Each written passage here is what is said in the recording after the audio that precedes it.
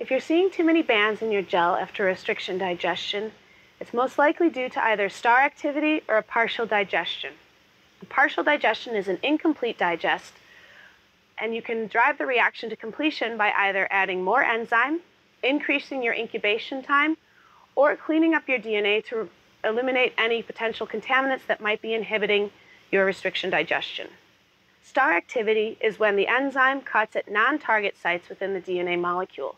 In order to get rid of star activity, you can either increase the reaction volume, decrease the incubation time, decrease the amount of enzyme you're using, or you could try one of our high-fidelity restriction enzymes, which have been engineered to virtually eliminate star activity. If you don't know whether you have partial digestion or star activity, we recommend running your uncut DNA alongside of your digestion in the agarose gel. For a partial digestion, you'll see the same bands occurring in the digestion as you see in the uncut DNA. For star activity, you'll just get bands of unexpected size.